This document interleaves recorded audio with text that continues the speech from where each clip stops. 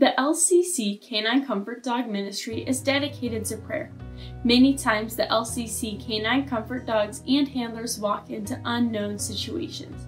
Canine Comfort Dog handlers and ministry partners pray for God's direction, presence, and words each time they are deployed to visit the hurting and in need. The handlers and ministry partners will pray with and for the people they meet, seeking God's comfort, healing, and help where it is needed. Oftentimes, people will hug or hold close to one of the LCC Canine Comfort Dogs as they silently say a prayer. Talking to God and relying on His power, strength, comfort, healing, and hope remind us that we are not alone in any of the challenges we face. So as we talk about prayer, we're going to also talk about who we talk to about things in our lives. So who do you talk to when you have a bad day? Who do you talk to when something awesome happens? We like to talk to the people who are important to us about both the good and the bad things in our lives. Maybe you talk with your parents, your friends, your teachers, and other special people. An incredible opportunity that we have as Christians is to talk with our Heavenly Father about all of these good, bad things, and anything in between. When we talk to God, we call this prayer. Prayer is an important piece of who we are and what we do as followers of Jesus. It is a way for us to talk with God about our lives and what is going on. We are promised that our Heavenly Father will hear us as we pray. This means that whether you're having a good or a bad day, you can talk to God about it just like you would talk to your friends. We have 3 verses for today, and our first verse is 1 Timothy chapter 5, verses 16 through 18, which says, "Always be joyful, never stop praying. Be thankful in all circumstances, for this is God's will for you who belong to Christ Jesus." Even though it can be hard to always have joy and be thankful in all circumstances, it helps when we never stop praying like this verse says. Our next verse is Psalm 50, verse 15, which says, "Then call on me when you are in trouble, and I will rescue you, and you will give me glory." This verse tells us that we can always talk to God even when we are in trouble. He promises to rescue us from our troubles. You may find it hard to pray sometimes because you don't know what to say or how to talk with God. And this last verse that we're going to look at kind of helps us with this. It gives us comfort when we don't know what to pray for or how to pray. Romans 8, verse 26 says, "And the Holy Spirit helps us in our weakness.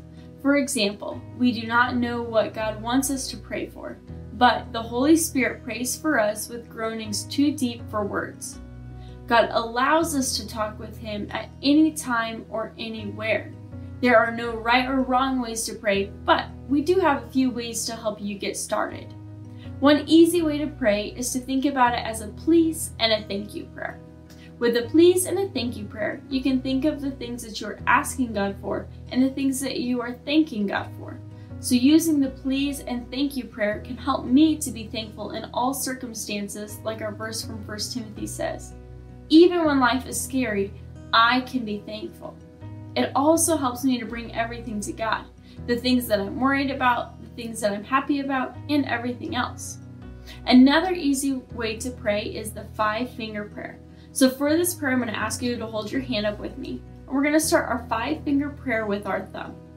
Now your thumb is what's closest to you, and that reminds us to pray for the people that we are close to, like our parents, sisters, and brothers, and even our friends.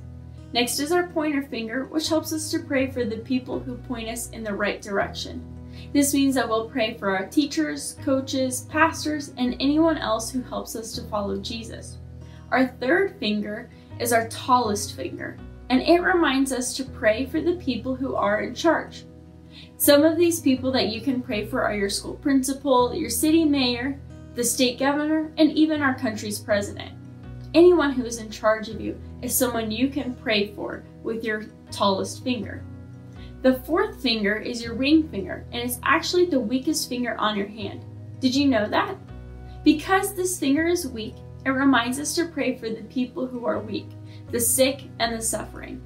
People who are homeless, people who are in need of food, and people who may have trouble in their life are all people that we can pray for.